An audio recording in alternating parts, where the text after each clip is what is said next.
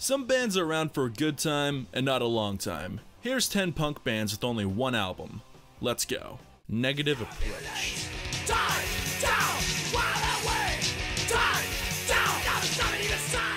Starting this list off strong with one of the most underrated hardcore punk bands. This band from Detroit, Michigan had one purpose, and one purpose only, and that's to fuck your shit right up. They may be the most vicious and visceral band in all of hardcore punk, at least of its early era. I mean, just listen to John Brannon's voice. It's outright terrifying.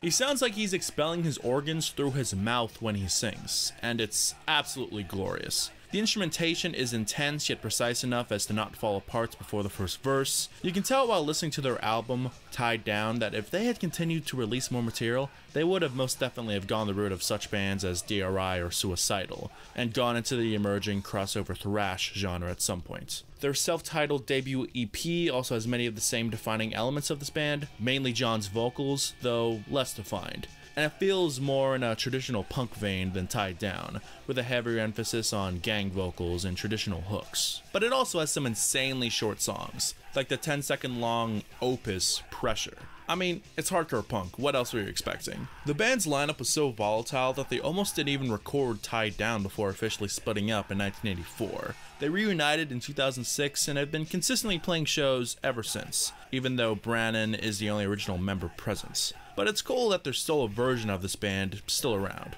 Minor Threats.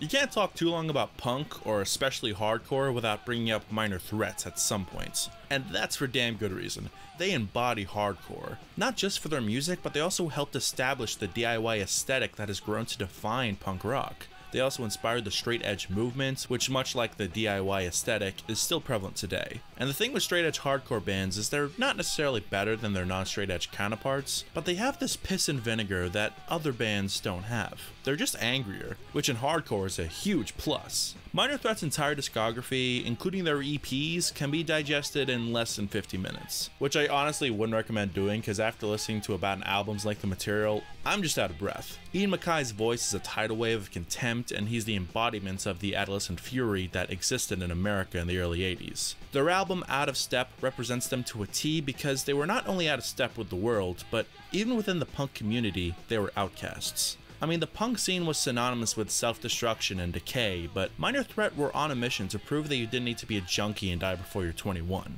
You could aspire to do great things and live your life to the fullest. Just listen to their song, appropriately titled Straight Edge.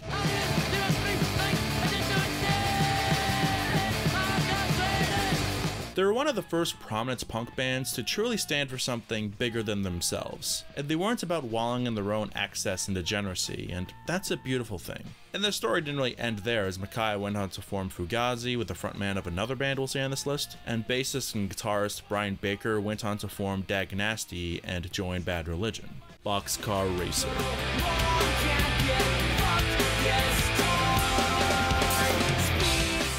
Now we have the side project of Tom DeLonge from Blink-182. Okay, put away your preconceived notions for a second because Boxcar Racer is arguably the best thing to come out of anyone from the Blink camp. But then again, I'm self-aware enough to know that isn't saying a whole lot. After the Cheese-tastic Take Off Your Pants and Jacket, Tom DeLonge was depressed and neurotic because of his chronic back pain and the painkillers he was on, and he wanted to take the band further than songs about your first date and pizza parties. And he thought if he could experiment with new ideas in between albums, then it'll make the next Blink record even better. And he was right. But the eponymous Boxcar Racer album is still formidable in its own right. Tom is heavily inspired by post-hardcore bands, especially Fugazi, and while there's still a lot of pop punk to be found, it's angrier and meaner.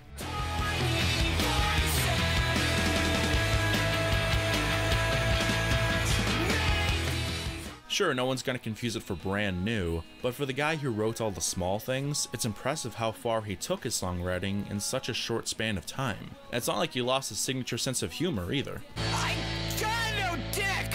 Both of Tom's bandmates in Blink appeared on the record. Travis Barker played drums on the whole thing, which is a pleasure to hear because that man is just so good at what he does, pushing Tom's songs to newer and newer heights, and his parts are so intricate and fun to listen to. And Mark Hoppus contributed vocals to the track Elevator as a sort of peace offering, after Mark was justifiably upset at Tom for leaving him in the dust to record this album. But yeah, if you wanted a more ferocious version of Blink-182, then give this record a shot. And hey, even if you hate everything Blink stands for, you can at least thank this record for breaking them up. But it also led to them recording this, so be careful what you wish for, I guess.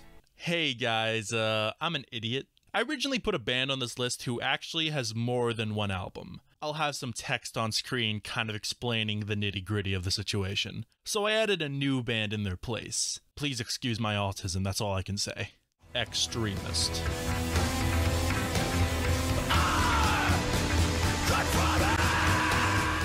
From one side project of a hated pop-punk band to another, but this time there's at least a tiny bit of credibility. This is the side project of Davey Havok and Jade Puget from AFI, and those in the know are aware that before records like Sing the Sorrow and December Underground came out, A Fire Inside were a big name within the 90s California hardcore scene. If you've never heard this band's early catalog, everything up to and including The Art of Drowning in 2000 is very much worth your time. But XTRMST is a different beast entirely. This band isn't trying to recreate the 90s hardcore sound. Their one self-titled record has many modern hardcore sensibilities. It has heavier production, more metallic riffing, and vocals that border on extreme metal. I'm surprised that Davey can do vocals like this. In his early career, he screamed plenty, but his voice was very high-pitched. I always thought of him as the King Diamond of hardcore, or the inverse Glenn Danzig.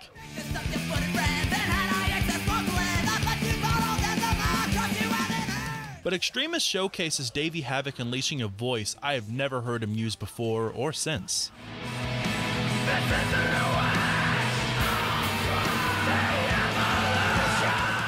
This is a straight edge record, and you can tell. It has that piss and vinegar that the best straight edge bands have, and not only is Davey going apeshit, but instrumentally it's a cacophonic assault of dissonance post-punk inspired riffs with some real atmosphere, which is something you don't see very often in hardcore, at least the hardcore I listen to. You can still kind of tell who it was made by, despite its differences compared to anything AFI have done since they were on Nitro Records. The other members also do great since Davey and Jade recruited members of Seosin and Stick to Your Guns. It's a real shame this band was so short-lived. They only ever released this one album in 2014, and they only ever played 2 shows before all the members went back to their main bands. Like, come on guys, was recording the Blood album really more important than this? Operation Ivy.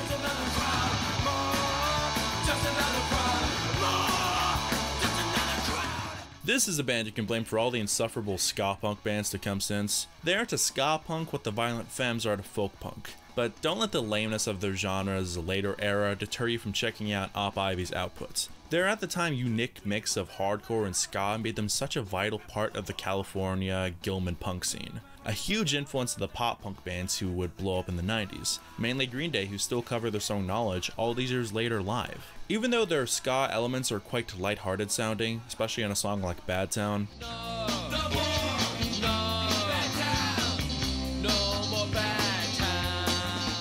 their songs that are rooted in more aggressive hardcore with less ska aren't any less vicious, thanks to Jesse Michaels' unforgettable growl in songs like Unity or Bombshell.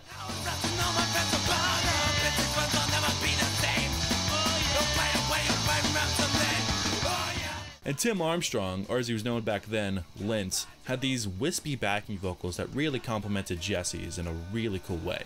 This band also has one of the best rhythm sections in all of punk. Bassist Matt McCall and drummer Dave Mello are just as important as Jesse and Tim if you ask me. These songs are so bouncy and rhythmic thanks to them. Also, this band was incredibly political, which was the style at the time, with songs attacking the Nazi skinheads infesting the scene at the time, the supposed American dream, and several other things. It's no surprise Jesse Michaels went on to become an author given how good these lyrics are. And they were incredibly strict to their convictions. When they started selling a lot of tickets to shows, they were offered a major label deal from EMI, but they instead decided to break up at what was supposed to be the record release party for their solitary album, Energy.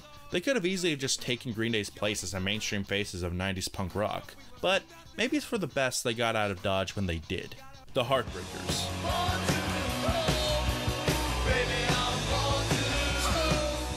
When legendary guitarist Johnny Thunders left the New York Dolls due to a cavalcade of problems the band was going through, drummer Jerry Nolan joined him, and they formed the Heartbreakers, originally with Richard Hell, but he wasn't to last. Instead getting Billy Rath on bass and Walter Lure helping out Johnny on guitar and vocals. Despite being a huge draw in New York City, they couldn't ink a deal before going to England, where they signed with Track Records. They released LAMF in 1977, the title being an abbreviation for the phrase "like a motherfucker." According to many who saw them live, the album doesn't really do the band justice, but I still love it. Unlike every other first wave punk band, the Heartbreakers was made up of players who had a lot of experience, so they could outplay damn near every band they shared a stage with. Johnny Thunders is honestly cool incarnate, and his riffs, licks, and vocals back up that statement.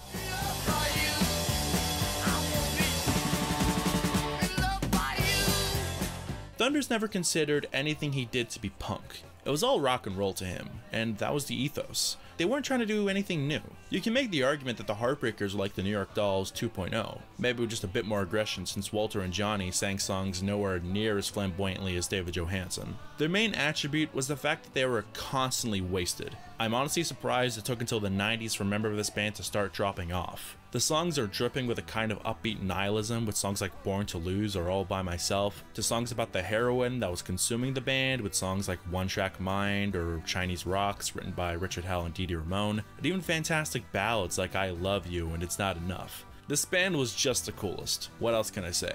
They also beat Tom Petty to the name by about a year, and I found that kind of funny. Gorilla Biscuits.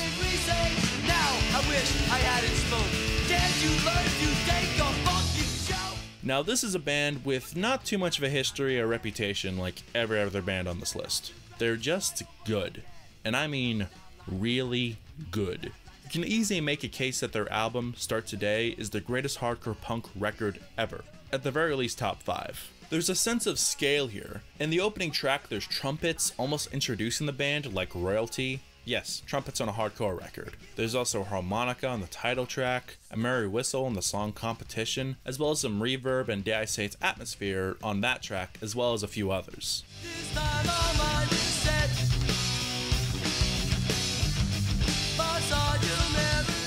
This band gave no fucks. If it sounded good, they'll do it. You can tell by the guitar work from Alex Brown and Walter Schreifels, the latter being the band's songwriter. It's no surprise he ended up forming Quicksand later on. There's a lot of great riffs here, featuring a lot of palm mute chugging and guitar arrangements with a lot of depth. They're one of very few hardcore punk bands to really justify having more than one guitar player. You don't like music, and we don't like beer. I guess it's your right. You brought that to white. Are you here for music, or just a big fight?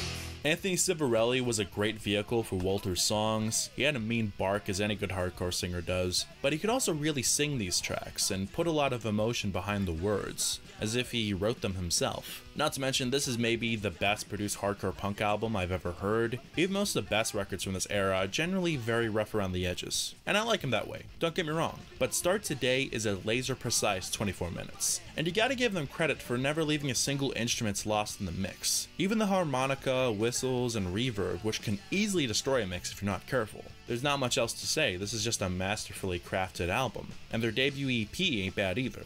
The Sex Pistols.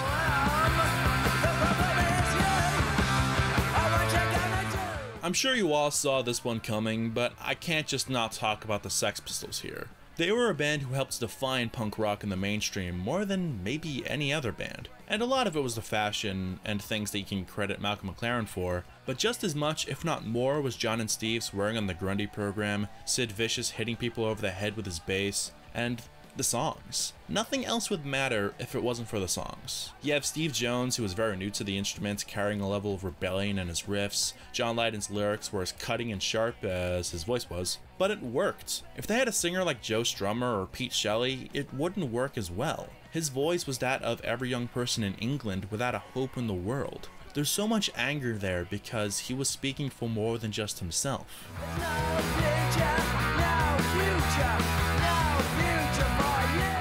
Also, we can't forget about the members of this band who actually knew how to play their instruments. Paul Cook was more than a capable drummer, providing the songs with a solid foundation for Steve and John to do what they do best, and Glenn Matlock may have been kicked out of the band before he could play more than one song on their only album, Nevermind the Bollocks. Did I say it right this time? But his contributions to the songwriting of the album were very important. He was heavily inspired with the Beatles and even ABBA. That's why so many of the songs off this album led with the hook or a catchy riff. It's pure pop songwriting, and it's fantastic. That's why so many songs off this record are still used in commercials and TV shows to this very day. And it's why Johnny Rotten is now my favorite Disney princess. Rites of Spring.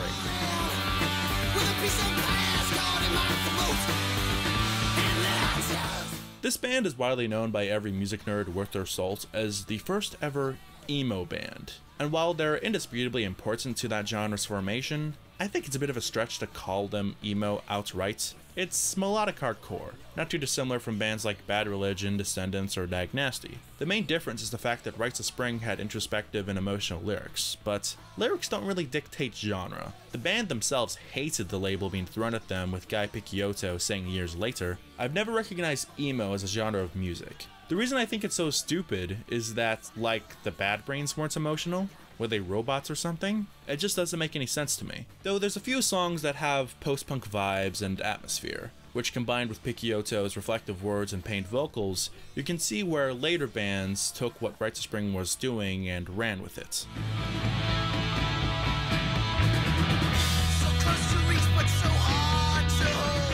The eponymous Rites of Spring album is a visceral and heated record. It's a sound of young men who are suffering, taking it out on their instruments. Their most popular song, For Want Of, is a desperate track of longing for what you've lost, with some of the greatest lyrics ever in punk rock. Let me say, if this is the first emo record, then all emo lyrics since have been going downhill since 1985, I'll say that much. The final track, End on End, is a 7.5 minute long song with rises and falls throughout its track length, simultaneously containing the band at their most quiet and minimal to the next second showing them at their loudest and angriest.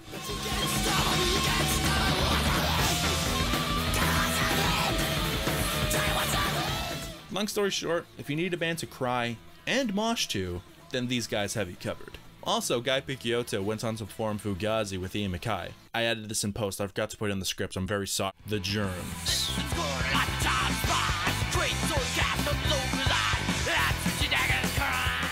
Now this list is in no real order, but the Germs are probably my favorite band on this list. I remember first hearing about them in that Foo Fighters documentary many years ago, and hearing Lexicon Devil for the first time. It really left an impression on me. But I didn't check them out till high school, cause fuck, I couldn't have been any older than 11 at the time. In fact, I think they were the first hardcore punk band I ever really fell in love with. I liked some Black Flag songs prior, but the Germs were not only more intense, but they had a great sense for melody. Their album G.I., produced by Joan Jett, has so many hooks all over the place that you'll be humming days later. Darby Crash was a genius who, through a mix of philosophy and plain edginess, wrote the wordiest lyrics I've maybe ever seen in a punk record.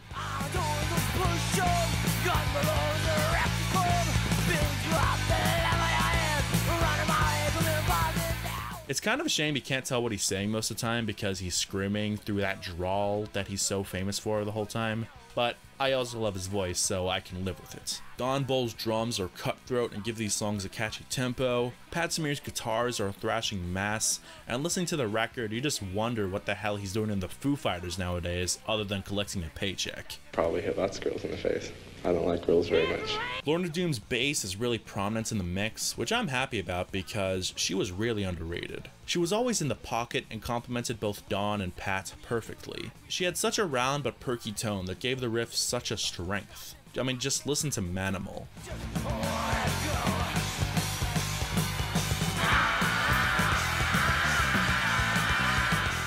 Rest in peace, Lorna. We miss you. The band's history was wild, too. A pre-Go-Go's Belinda Carlisle was a founding member and can even be heard on their live album, Germicide. The reason why I'm not in the group anymore because they're too dirty for me. They're sluts. To them getting blacklisted in LA, to Darby's Adam Ants period, to his unfortunate suicide in 1980. Rest in peace to you too, dude. We also miss you. Thanks for watching to the end. What was your favorite out of the bands mentioned? Did I miss any? Let me know in the comments. Don't forget to like, subscribe, share, and all that good stuff so the YouTube algorithm won't come to my house and kill me. But anyways, Take it easy, party people. Is the time up now?